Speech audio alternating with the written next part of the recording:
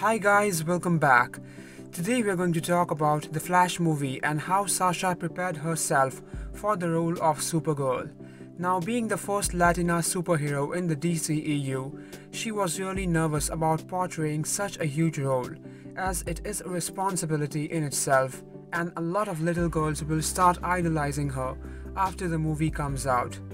Sasha Calle recently revealed that she took advice from both the Kryptonians who are loved and cherished by DC fans and have made their portrayals unrealistic. Yes, she contacted both Melissa Benoist and Henry Cavill so that she can ask them how is it done and how they nailed their characters. Henry Cavill is really the Superman of our generation, but when it comes to Supergirl, Melissa Benoist has literally brought karadanvers to life. And yes, the similarities between how she is and how the character is are unimaginable. In fact, when Sasha was casted and the news got out, all Supergirl fans literally got upset of why did they not cast Melissa Benoist as Supergirl.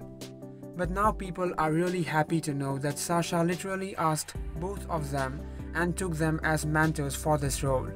I'm personally glad that she revealed this, as when anyone says Supergirl, I don't know about anyone else, but Melissa Benoist is the one who appears in my mind, and she will always be the GOAT and Supergirl for me, as her portrayal cannot be compared with anyone else and no one can beat her. Overall, Sasha learned some things about how to act as a Kryptonian from Sir Henry Cavill and Melissa Benoist. So guys, stay tuned for further more updates, and if you guys enjoyed, please like, comment, share and subscribe if you haven't. Thank you.